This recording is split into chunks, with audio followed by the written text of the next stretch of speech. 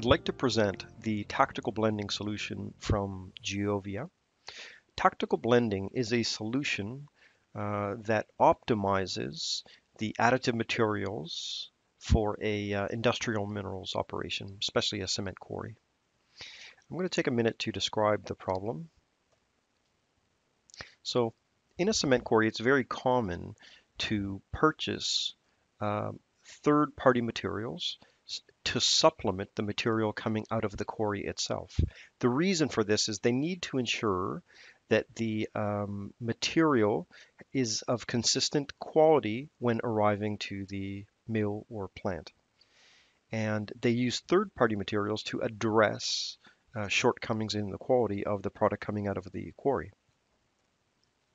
Now, the mining sequence really does determine what material comes out of the quarry, and that in turn determines the quantity and quality of the third-party materials required to make up for quality deficiencies. And several of the mining parameters can be adjusted, okay, so as to optimize the mining sequence within the quarry. So the problem then becomes this: which combination of mining parameters and third-party materials will provide an acceptable schedule with the minimum additive costs? That really is the problem that we are trying to solve. So let's have a look at the project in question. And it's quite simple. It's a single quarry sending a couple different materials to a few different places. The most important part here is that raw material goes to a raw product stockpile, but can also go directly to a plant. So the stockpile is used for blending purposes. So the issue with third-party materials is as follows. It is very common to have multiple suppliers of third-party materials. And every supplier is going to give a certain cost or price. It's also going to give a certain quality of material. Now, the quarry can pick and choose which material to purchase from which vendor. And they would pick and choose this according to whatever the shortcoming, quality shortcoming of the material coming out of the quarry is. So for example, we can pick in any given scheduling period material from an aluminum provider, silica, a mixed provider, or an iron provider. All of those are sort of necessary to supplement the material coming out of the quarry. But the issue is which is the best combination of these additive stockpiles. In this demonstration, there are up to 12 stockpiles, 3 for aluminum, 3 for silica, 3 for mix, and 3 for iron.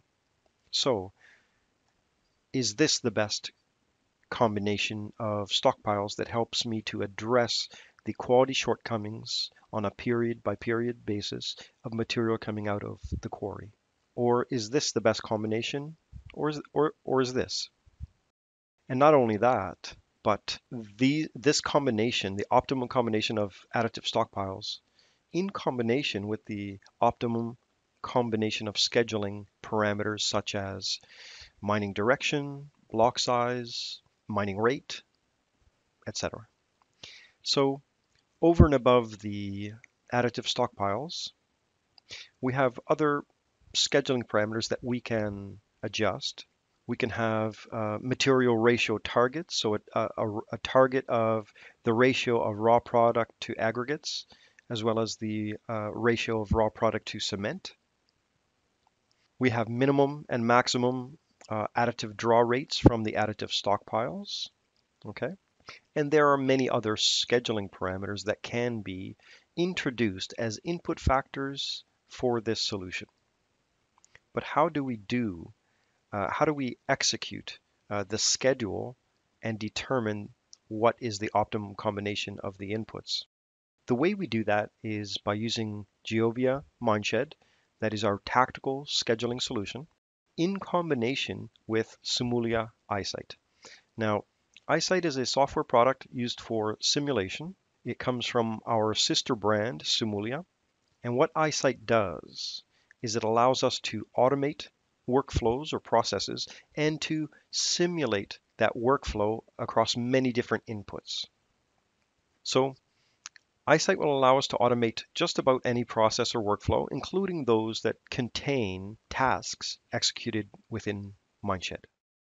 Now, once we have Mindshed inside of iSight, we can ask iSight to loop that one scheduling scenario many times, hundreds of times, thousands of times. And iSight will orchestrate the execution of those many runs. Now, what it does when it's executing the same Mindshed scenario over and over again is it's varying all of the inputs that you choose. And the inputs could be which aluminum stockpile to use, which silica stockpile to use, which iron stockpile to use, mining rates, material ratio targets, quality targets, mining directions, precedences, lags, any of the scheduling parameters within Mindshed. As iSight executes the Mindshed scenario many times, it gathers all of the results and presents them to you in a results analysis window. So basically, the most important part here is that we can vary any number of inputs and track any number of outputs.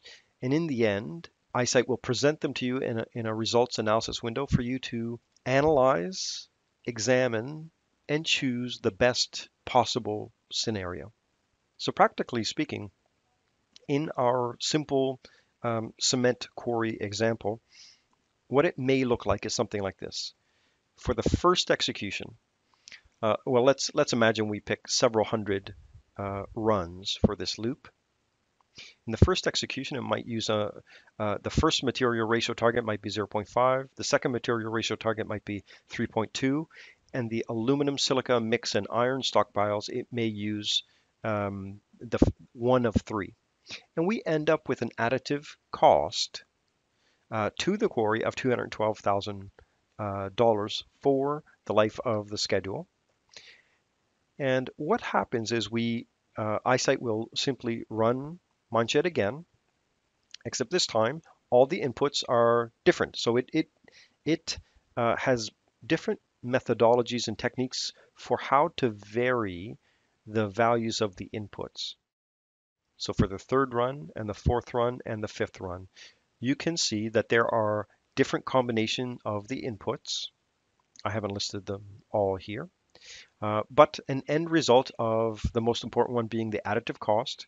And one of these is optimum in the sense that we as users get to define what optimum means.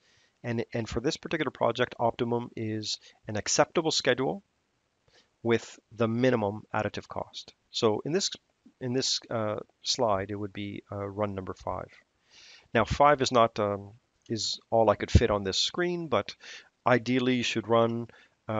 It's easy to run an iSight model several hundred times, several thousand times.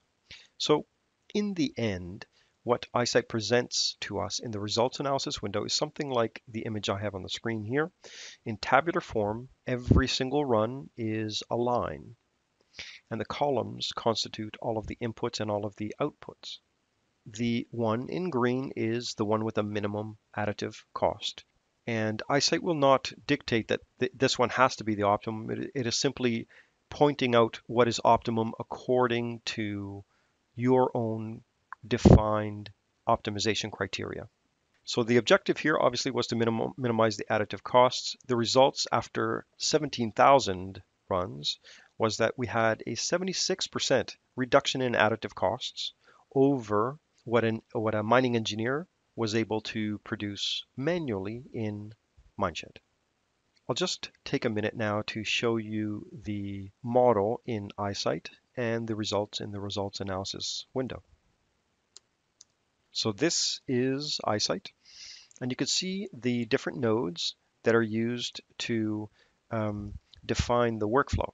Here in these two nodes, we've got schedule modify and schedule a run. So these are the two nodes in which Mineshed runs. First, we modify the scheduling scenario to tweak a production rate, to change the mining direction, to change the material ratio targets or the quality targets, etc. Once we schedule the run, we calculate costs using a built-in calculator, and we track that information. So here I'm just going to tab over to the results, and you can see that there are, a little over 17,000 runs. And if we scroll through them, you'll see some of them are marked blue. The blue ones have the same additive costs as the optimum ones, so we've got lots of them here. 17,000 ones was quite a bit. And one of these, if I look for it, is in green. And that is the one with the not only the minimum additive costs, but there were other optimizing factors here, including the material ratio targets. So this results analysis window is used to obviously review the results. We can filter out the results. We can even present them graphically. Even look at each of the inputs against each of the outputs. So it's actually creating some 2D scatter diagrams. And we can use these graphs, for example, to tell whether there is or is not any relationships between inputs and outputs. Very detailed graphical analysis.